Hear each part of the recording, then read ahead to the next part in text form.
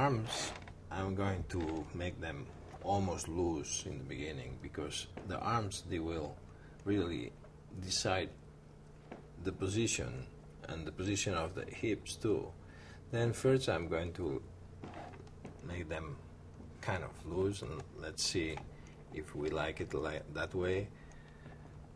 And later we will, when we put the heads on and the dress shape and this, let's see if the arms really, they are in the right place or what. We have to. Now maybe it's time to put some heads on. Like lady one here. Then we're going to make like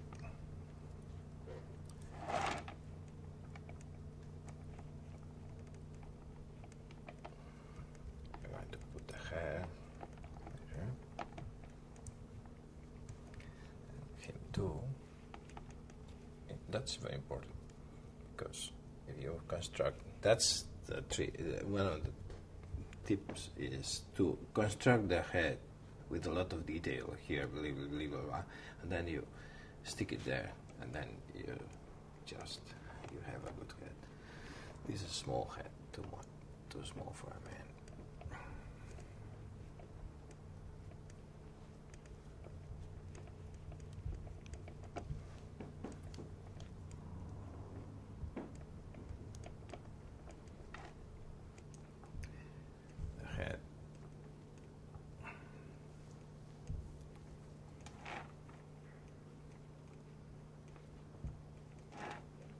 Now more or less same size.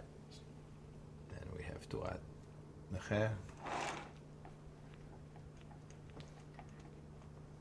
and then the attitude of the dancers too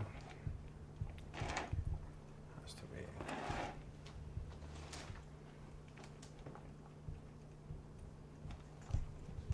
That leg, supposedly that she had the leg in here, then we have to